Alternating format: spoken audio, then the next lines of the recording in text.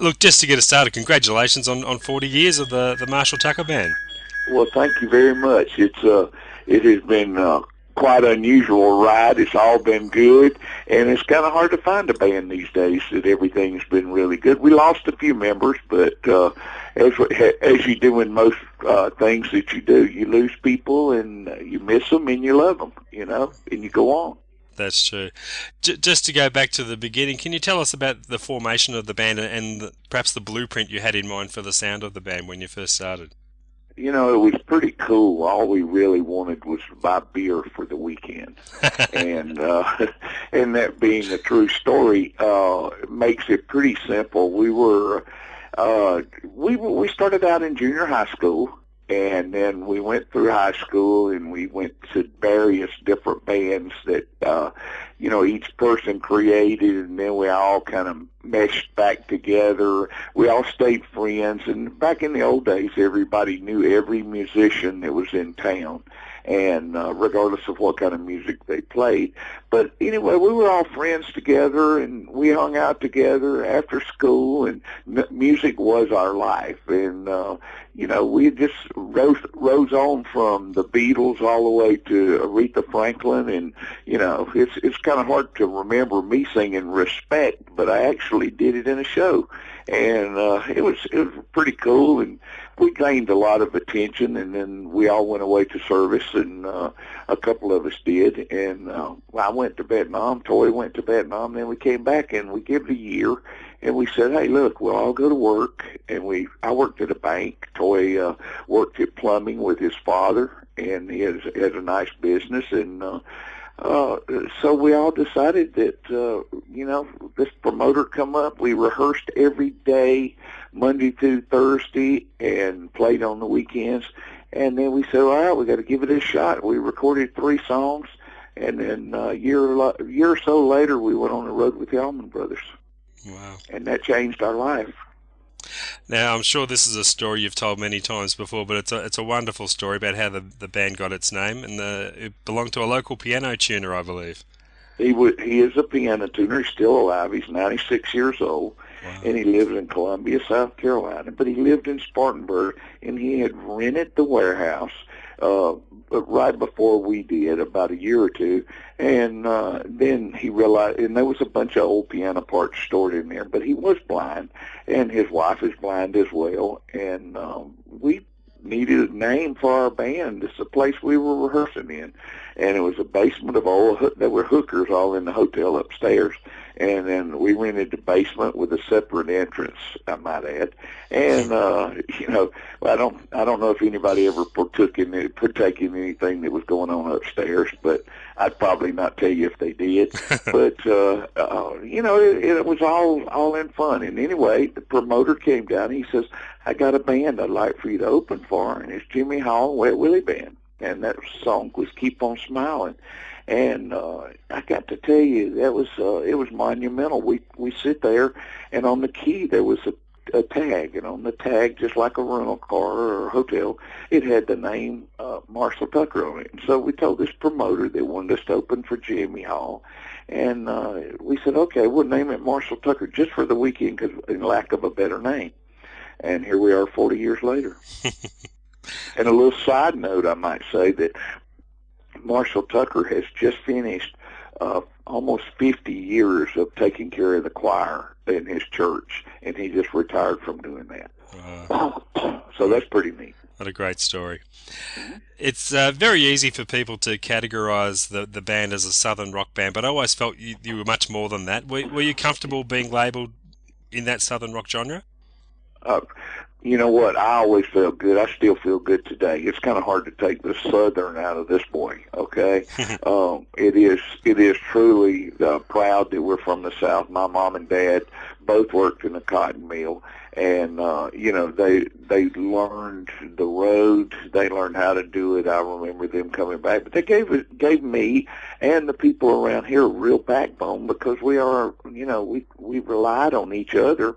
And I got to tell you, being a Southern band had a lot of advantages to it, whereas a lot of people have to go to work and go across the country and drive a truck.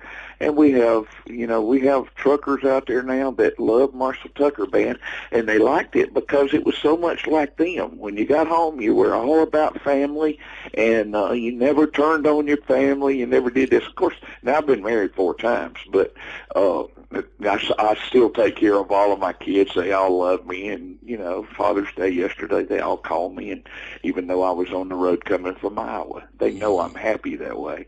So I mean, we have some really good likings of, and still I try to raise them with that kind of background, but where you got to take care of your family first, and everything else will fall into place.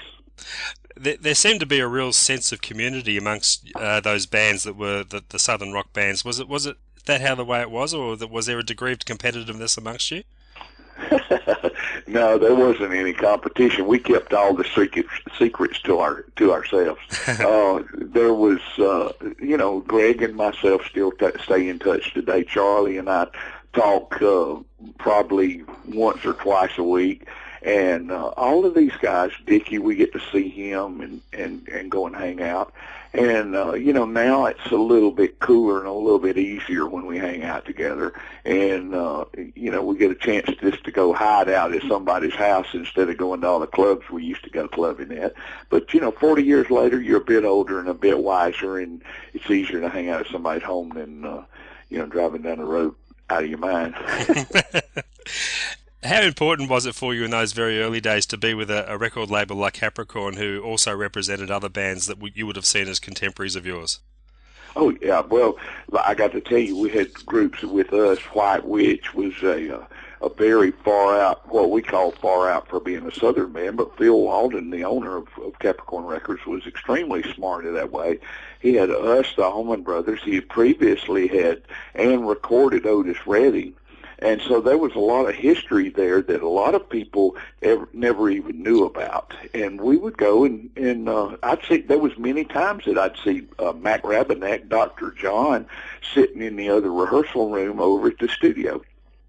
And we would go in there, and I'd sit down with him beside the piano, and he'd take on right place, but it must have been the wrong time, And I heard that so many times, I said, man, you're going to have to write another song. And now, today, that song still gets played everywhere, and he's out playing. Yeah, that's right.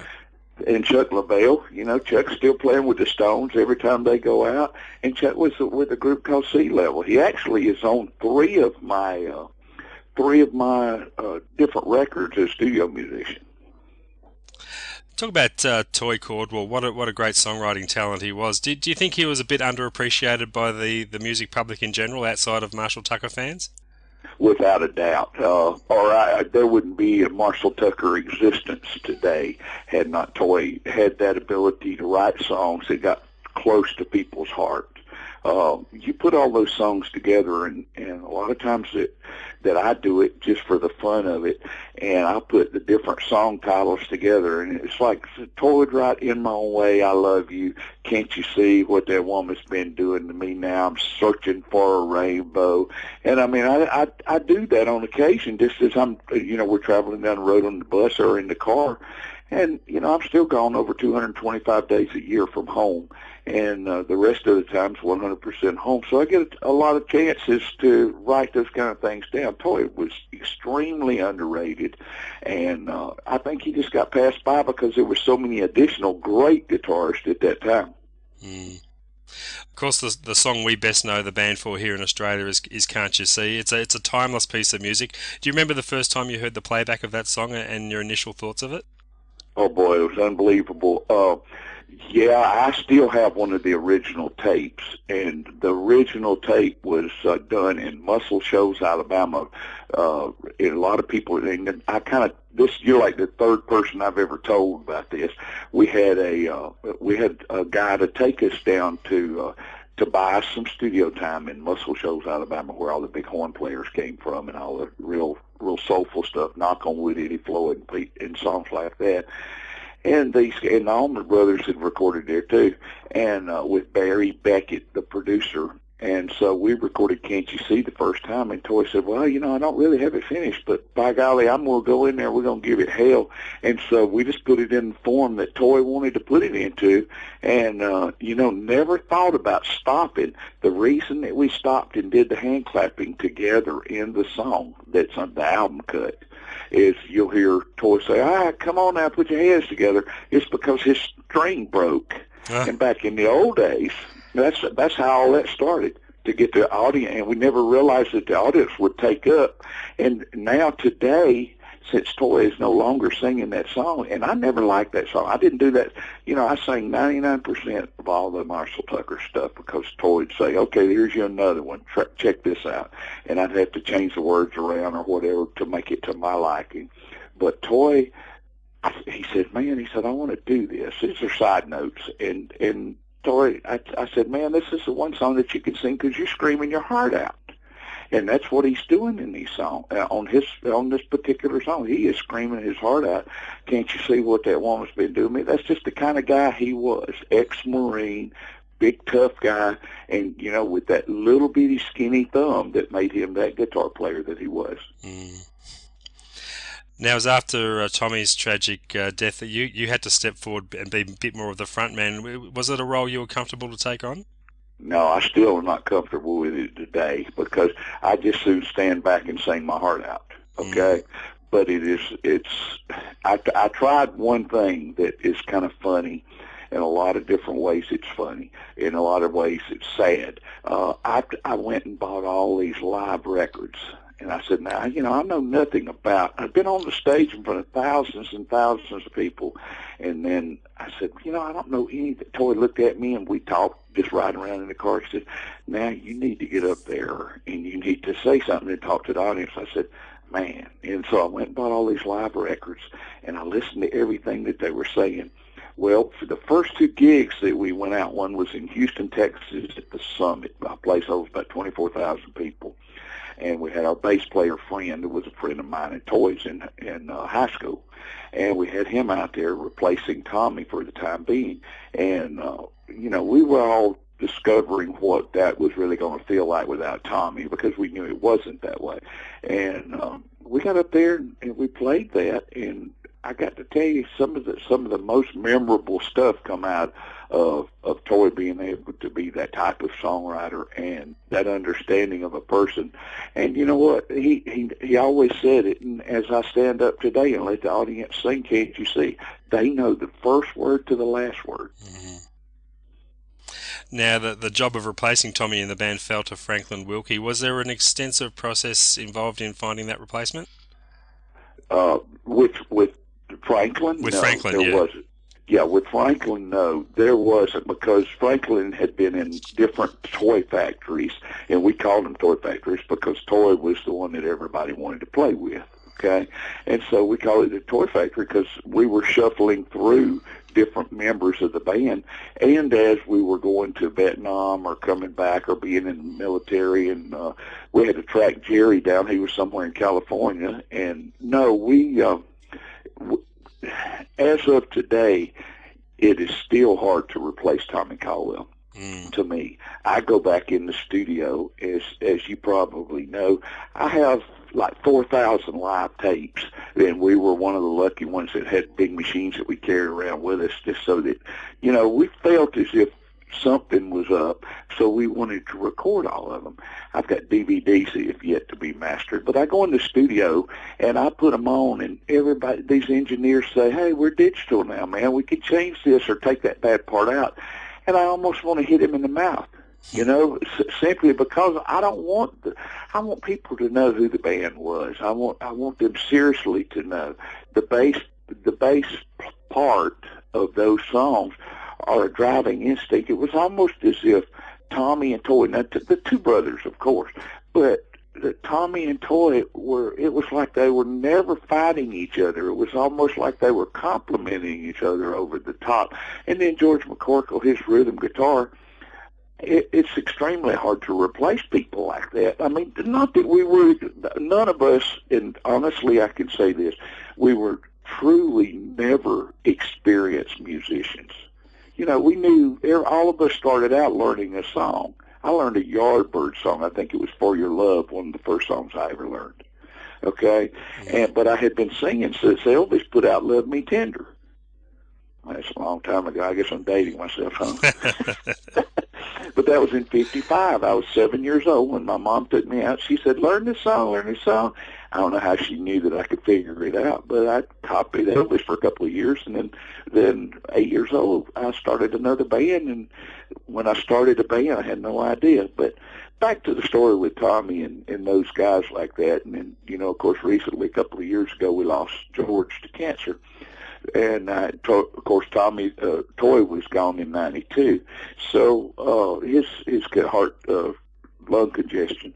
But when you put a group like that with nobody with no real music experience, I mean, as good as Toy wrote those songs were basically not his badge of courage. They were everybody's badge of courage.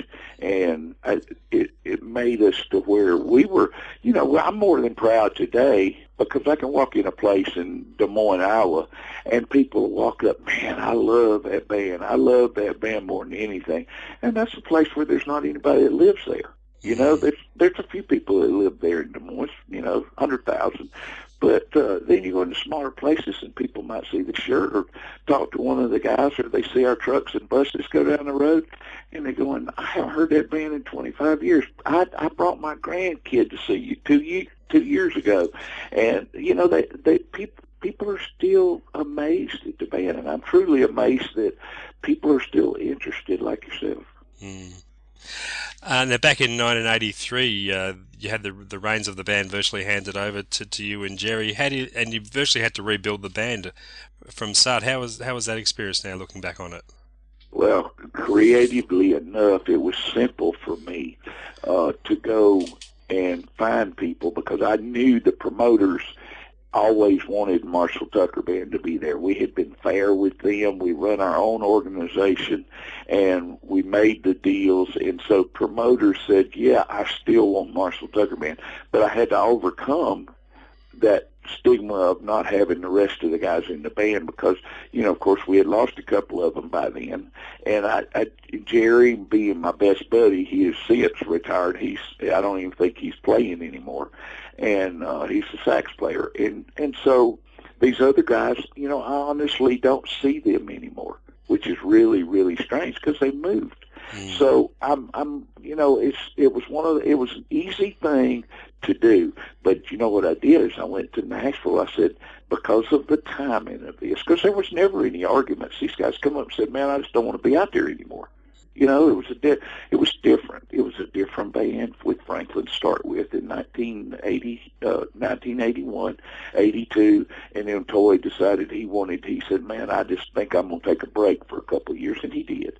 And then we went out there. But what I did and Jerry did is I went to Nashville and I looked for the best musicians that had that taste and that personality because, you know, it is, I feel, as if Marshall Tucker's about all personality instead of, you know, the showmanship that a lot of people like to think that we are. Of course, we put on shows. We still do, and we think we're something for a minute, and then we turn right around and let's go have a beer, and then we're okay, you know, and then we're back to reality again. And I went to Nashville at that point, and I said, you know, what would be so interesting is I got this guy that handles everybody in the world, actually a huge company now, but he's a drummer. He played on Elton John stuff and people like that, and he said he'd go out with me for summer, and the personality fit. And then I got Bob Ray to go out with me, who's played on everybody from George Jones to Lou Rawls to Ray Charles and Earth, Wind and Fire. I think he did some stuff for, and then some jazz artists. I know he did that, so I wanted that personality too. And then we went over to Bobby Ogden, who had actually played keyboard for Elvis in the latter days. Okay, so I had a group of guys that were friends with each other, and they said, yeah, man, we'll go out for a summer and give it a shot. And then I knew that I could go out, and instead of wow the audience over, I wanted to let them know that I wasn't going to let them down, and this wasn't for, you know, for the crap of it. You know, I wasn't going out just to keep a band going. Yeah. And when I did that, and then Jerry left, you know, for 8-10 years ago, and he wanted just to quit for a while, and he quit, and then I don't think, as I spoke before, I don't think he's playing anymore, but he was in a couple of bands for a while, and you know, it's been successful. These guys do not want to get back together. They don't want to. They didn't want to do it then, or they wouldn't give it up. And you know, I will say that Marshall Tucker Band has been, if the truth be known, it had Toy and myself gotten together after that summer. I have two of those guys that work for me now, not players, but one's my assistant manager out on the road. And then the other one's the road manager. And these guys were working for Toy, and I had just called Toy because this company had come up to us and they said, if you Toy get together, we'll take care of y'all and put this one record out. And they wanted us to do acoustic versions of a lot of different songs that we had done, especially some of the country things. And Toy and I had already talked. Toy was shooting a video for his Midnight Promises record, and or the Toy Caldwell record that he had done. And I end up today, believe it or not, I closed with one of Toy's songs called Midnight Promises that he wrote after he left the band. And despite the fact that you are now the only original member, I don't think anyone could accuse you of being the Marshall Tucker Band in name only. It's very much a band that I'd feel Tommy and Toy and all the original guys would be proud of. I think you're right, and I appreciate you saying that. I honestly think that you're right. And I did worry about it for a few years, just like I worried about when Toy said you gotta learn how to talk to the audience. And let me finish that story. When I did go out and Toy said that, I bought all these live records. I came home, I listened to them, and I tried them for a couple of weeks, saying certain things, and it just didn't work. And then I came back, and I don't know what it was. I just used my own confidence. I got out there and just said what I felt. Yeah. You know, and you know what? That worked better than anything. Instead of a bunch of jive, I just went up there and, you know, hey, how y'all doing? And that was it. And then, you know, this broke through, and it's still working today. Now let's talk about this record of yours, Soul of the South. These are essentially 30-year-old recordings for a solo album that never saw the light of day. So I guess the burning question is, why didn't it come out at the time? Well, I was asked by a major record label that we won't have to go into to release this. They said, man, we love it. We want you to finish it. It wasn't about any one particular song. It's just that we want you. We like the way you sing this stuff. It was 80s sounding, and it sounded as if it could work. I had no idea that they would like it, but I had picked these songs and recorded the stuff, and then when they offered me the money, then I realized I still was obligated to the guys, you know, the Marshall Tucker Band. Mm-hmm. And I thought to myself, well, they gave me 2 weeks to think about it, and then I realized that we had to do another Marshall Tucker record for Warner Brothers. And so we went and done 2 more records for Warner Brothers. I put the stuff in the can, and I turned them down and the money. Was it a tough decision to make? Absolutely not. And I don't regret it a minute, because at least I got it out now. Yep. Without having to go out there and try it on my own, because honestly, I don't think it would have made it on its own. You know, I know it's a good record, and it's a very good mixed up CD, but it is just for my fun is all it was cut for. It was actually cut because I was bored, and we were taking more time off because we had been working 300 days a year. We were down to working 250. And, you know, here I was, a guy that's so active and go out and see bands all the time. I actually accept material from bands all the time, own lots of publishing companies, and put out other records and stuff for other people, and kind of stay in the background. But it's more important to me to let people know that you cut a record, do it for your heart, and then if people like it, that's good. But you've got to make a decision between your buddies that you're sitting there playing with. For heaven's sake, don't go out on your own. I mean, let's look at Phil Collins. He did great because he was that guy. Okay, but also at the same time, I don't have enough confidence to do that on my own. Would I recut another record today like that? I don't think I could, and I probably would never sing any of those songs live except for one song, and that's Sandman, because it's got Toy's guitar on it, and it's got one of the Muscle Shoals guys. I mean, some of the songs, was written by Michael Bolton before he ever had a record deal. That's right, yes. So that's freaky right there in itself. So evidently I was picking songs, Maybe I should have been a A&R guy, which is basically what I am today. I mean, I'm an entertainer, but at the same time, I own a record company, which is Rambling, and distribution Sony, and we just keep putting records out, man. It is. I sound like a businessman on one hand, but the other part of the brain saying, I did this for the right reasons. I didn't do it for the. I didn't ever start this band because I thought I was a damn genius, okay? Never did. No, we never started this band. We didn't go out. We started, as I spoke, the first thing I said to you, we started it because we wanted enough beer for the weekend. And that is the true story. And I remember many times sneaking it out in that big drum pedal, that bass drum, sneaking the liquor out of those private parties that we played for. Many times all of us did that and had a great time afterwards, Of course, we saw the moon many days. Now, the Soul of the South, it's a diversion away from the musical direction and sound that we'd know you for, and it really shows another side to yourself. Was that something you were really keen to do? You know what? I really wasn't aware of. I wanted to do soulful music. I used to sneak in to see James Brown, okay? I was like 11 years old. I'd be the only white guy going in to see James Brown. Hence, it changed later, but as we went forward in life and our whole respective characters down in the South and across the country, it was accepted. But I was always accepted. Sam and Dave, all these other soulful artists, Dionne Warwick would come through, and I'd go see those shows. Everybody knew me as the only white guy had come to those shows at that period of time. But Mom and Dad, they didn't really give a rat's whatever.